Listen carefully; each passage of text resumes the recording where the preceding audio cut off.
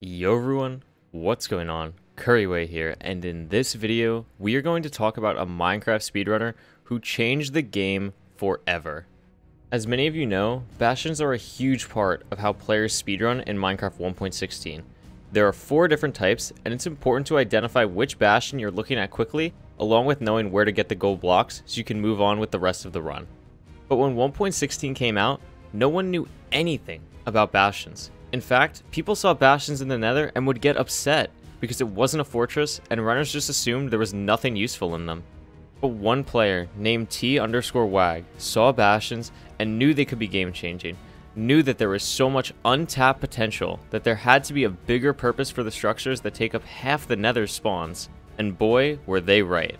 Today, we're going to take a look at how exactly they created routes for bastions with literally 0 resources, showcase what other game-changing strategies they've come up with in 1.16 and other Minecraft category speedrun versions, and hopefully highlight the technical Minecraft speedrunning community as a whole.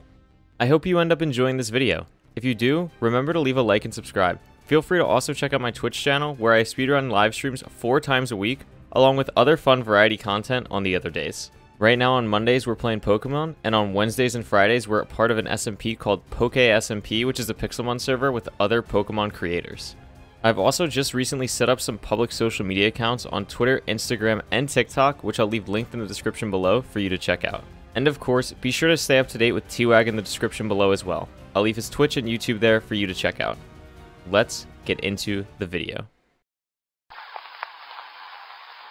I was thinking about different things to watch during this. I looked back at my first PB. It was a 41-minute run. It was like 3 days after 1.16 came out. It's a Bastion run though. I think the first ever Bastion run. Really? But it's terrible. It's like an 8-minute Bastion split. I don't know what's going on. But like the ideas are there, and it was only a couple days after 1.16 came out, so it's kind of nifty. That's insane. Literally the first Bastion run. Did you just assume they were good, or did you just kind of have like no idea what you were doing and were like, ooh, new structures, I want to use it? I was pretty convinced they were just broken. I was really surprised no one else thought along the same as me. But yeah, right as I saw the loot tables and bartering and stuff, I'm like, dude, these are gonna change the game forever. It's nuts. You were so ahead of the game. Holy cow. I guess one thing I want to ask is, I know for a fact that like your 4 original like 2-minute Bastion videos, I know those took like months of planning. There was no tutorial or anything on how bastions work or where the gold blocks are or how spawning or anything like that. How did you decide that it was such a big undertaking that you wanted to do, and what resources did you use? Yeah, this is where I could show my Bastion world. So I really learned about Bastions and the new like 1.16 update only a couple weeks before it came out. And I went to the Minecraft Wikipedia article, and thank goodness for the selfless people that put those together, because on that article, before the version even came out, there are structure names and details about the exact blocks and loot and all those structures. And so I just went into this world. This is my Bastion world. I actually made this on the 1.16 snapshot a long time ago. And I just went in the structure files, and you can use these structure blocks in Minecraft to generate structures as long as you have the correct name. So from the Minecraft wiki, I just went in here, loaded all these, and then I made a world with all of the structure segments that had at least 1 gold block and at least 1 chest. And just hours and hours and hours of pouring through these structure segments, because it wasn't well documented at all. It's a very confusing, like bastions are just kind of a mess. They're really hard to figure out how things connect and stuff. In treasure room, here's just the bottom treasure segment, and here's a bridge, and then here's one of the ramparts. And before, there were no guides and everything. It was just really confusing. So it definitely hours and hours in this world, and months and months just practicing, doing actual runs, making sure this stuff is kind of viable. So yeah, a lot of time. Did you tell anyone like early on that this is something that you wanted to do, or was it just like kind of a solo project all in the beginning and it was kind of just figuring it all out on your own? Told my friend a little bit, who kind of actually got me into speedrunning, showed me a bunch of videos and world records, and really just got me fascinated by the whole idea. But that was kind of it. I just explored all this on my own, bounced some ideas off of a few friends. It was kind of surprising how not that many people thought the same that I did. They just kind of said, well, bastions are too confusing. We'll just trade a couple gold ingots, you know, and that'll be it. Towards the end of those last 4 months, there were some more believers. K4, Y4, and Fyro were probably two of the biggest believers that came on and started to see what I was doing, and really made things more publicly available, you know. As soon as Bastions came out, I was like, oh, there's a big difference between a Bastion run and a non-Bastion run. And it's that you need an Iron Pick or TNT, right? And so just doing villages like just doesn't cut it. And so you kind of have to revolutionize the overworld, which changes the nether, which changes the whole run. And so I think I kind of jumped on Ocean being the best solution to pair up with Bastions well. K4 and Fyro and everyone else were coming up with ideas in parallel on their own. Like Alt Slabs is an initially a K4 idea, which I think is super smart. It's really resource efficient and conveniently plays into these Bastion ideas. Yeah, we all kind of came together. K4, Y4 sent me an invite early on with this strategy and routing Discord. And yeah, all these ideas kind of mesh into one, and they happen to work together, kind of like puzzle pieces. So like early on, there was hypermodern back then, and then now we've gone from 2-minute bastions to 1-minute bastions, upped the game on magma ravines in an insane amount, just a whole bunch of other things. Like, did you see it getting to this point like this fast? And if you did, how do you even see it getting optimized and improved even more? So I think a week before 1.16 came out, I was talking to my friend and I was like, these bastions are they're absolutely going to change the game. I mean, speedrunning is never going to be the same. We're going to see a sub 20 within a week, and we're going to see a sub 15 within a month. I was positive. And I was kind of let down because it took a while. Bastions were really, really tricky. And speedrunning took a while to catch on in 1.16. People were hesitant at first because of the RNG elements. So after about a month, 1.16 came out, I kind of reevaluated, and I was running bastions, and my bastion splits were maybe 4 to 5 minutes, and I was like, man, it's really tough to get a sub 4 minute bastion, and this is after a couple minutes of like really training pretty hard.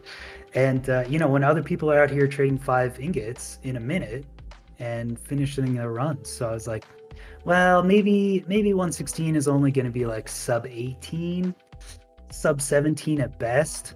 And then again, I was proven wrong. Again, people came out with insane times, doing all sorts of strategies. So it didn't surprise me too much when these bastion ideas and monument ideas started to take off, because I had known for a while they were pretty amazingly broken structures that could really accelerate a speed run. Yeah, I'm just shocked every day. Faster and faster runs coming out. I mean, we're doing this interview, and what was it, yesterday? Xylonox had almost world record. It was like tied with it or something. I mean, tied world record, yeah. Crazy. So I want to say 1.16 is fairly close to optimized, and the world record is going to come down a little bit more, but it's not going to be too crazy. Are you a sub 10 believer or no? So here's the thing. There's 2 questions, right? The first question is it possible?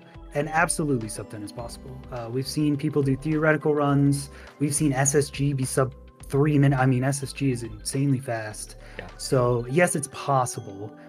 But then the next question is, do you think it's going to happen? Which is kind of your opinion of the collective ability of all speedrunners playing right now, how much time they have to devote to the game. I personally don't think so, because if you look at the kind of curve of world records over time, it takes about 10 times as long as the previous world record to shave 3 minutes off the run. Around there. I mean, someone could go through and do detailed math or something.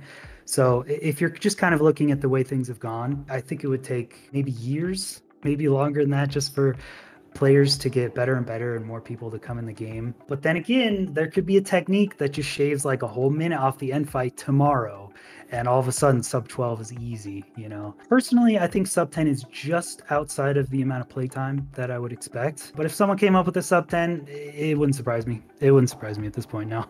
How fast, I guess, just like in general, did you realize like 1.16 speedruns or any Minecraft speedruns were just like not optimized at all whatsoever? Like, was it instant? Were you like, what the hell are these people doing? Or did you really have to like get into it more?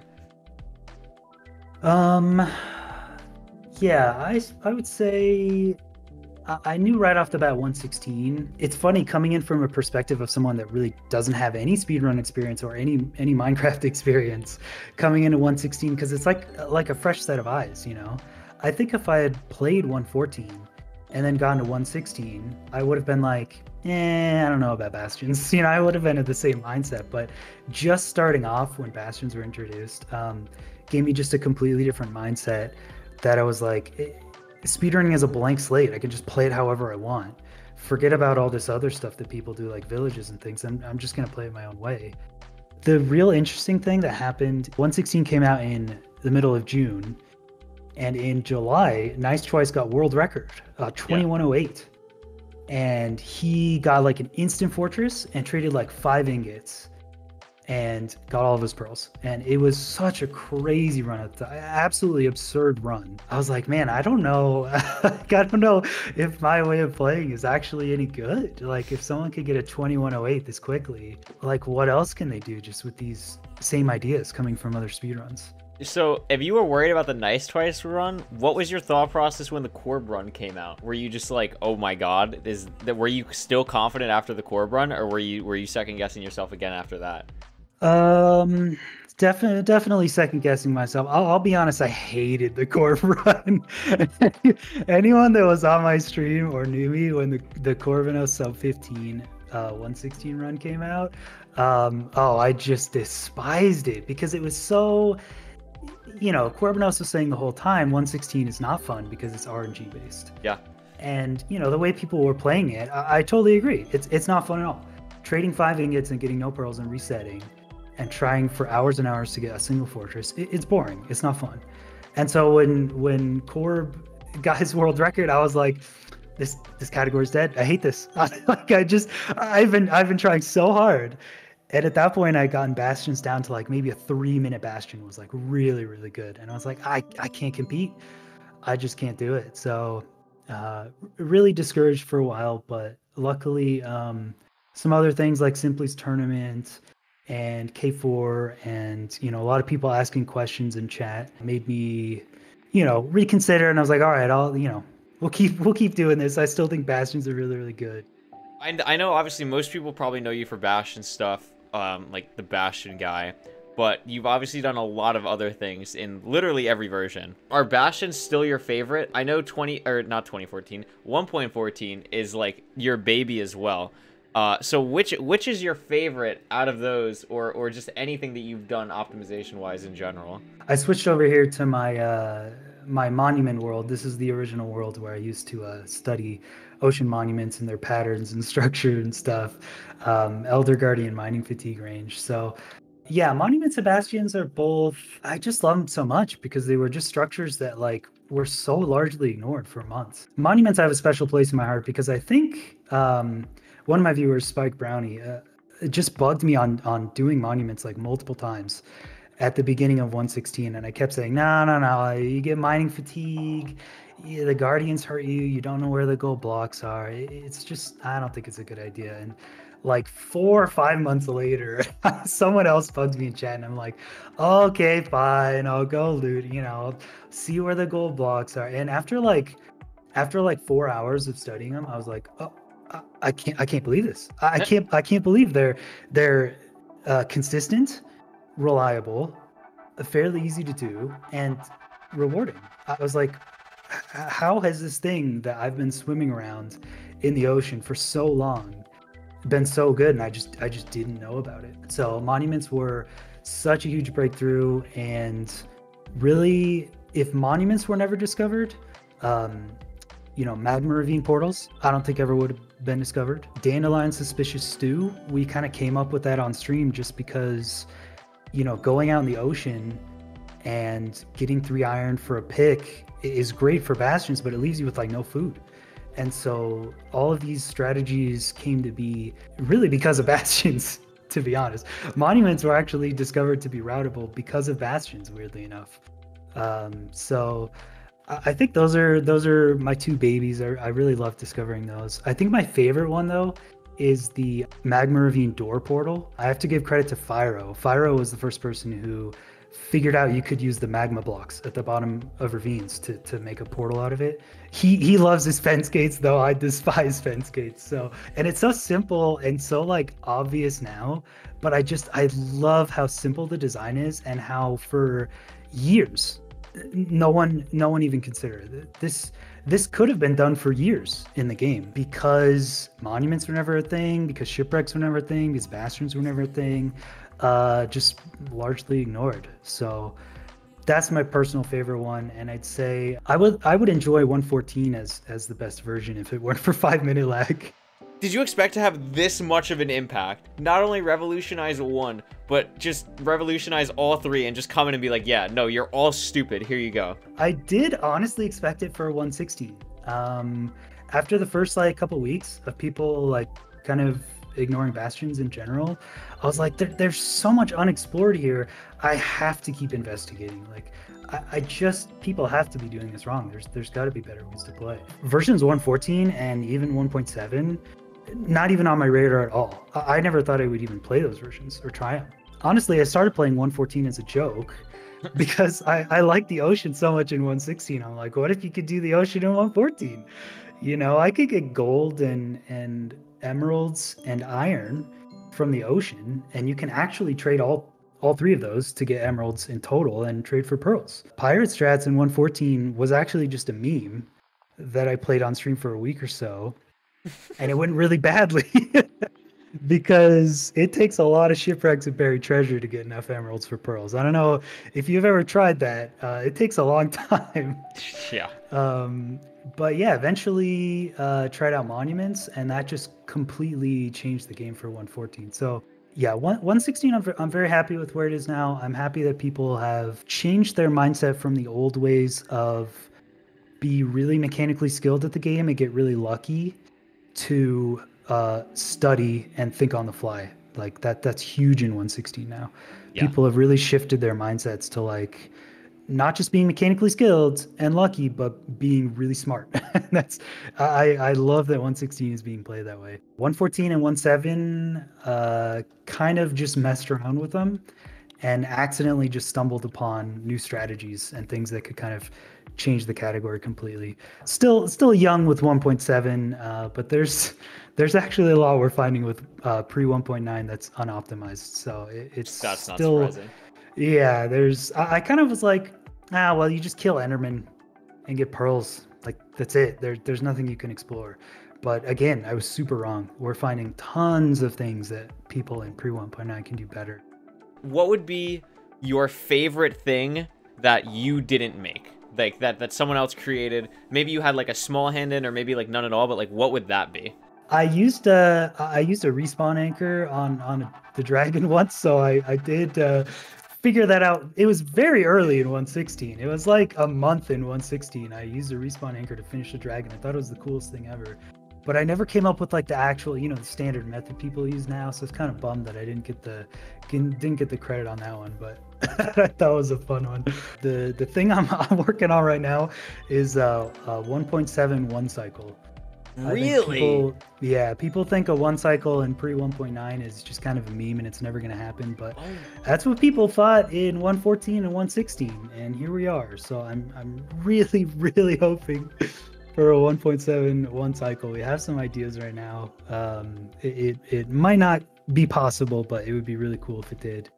I can kind of plug myself, although I'm T_wag on YouTube, a T_wags with a Z on Twitch, but I just kind of mess around, just kind of experiment. I do some category extensions and stuff, but honestly, if anyone's looking for someone new to watch, someone really fast at speedrunning, if you go to the speedrun.com section, there's a little thing on the site called streams. You can click on that. You can see people that have a couple viewers that have insane times. Go support them. Yes, it means the world to people that have only a couple viewers in their streams. and really good times that are really grinding to get a couple viewers in there supporting him. So a lot of big hotshot streamers now, like Couriway. Dude, like there's some big ones, like Gavin G, big one that you should go check out. Malljack, huge one. Ninja Brain, like these are all people with sub 16s. Like they're insane. Yeah, they're so good. So yeah, go check that. Watch more Minecraft streams is what I'm saying. Yes, exactly. I absolutely agree. But yeah, dude, if that's 1.71 cycles is a pretty good note to end on. That is absolutely insane. But yeah, if you don't have anything else you want to say, dude, that is a fun interview for me. I had a blast with this. That was sick.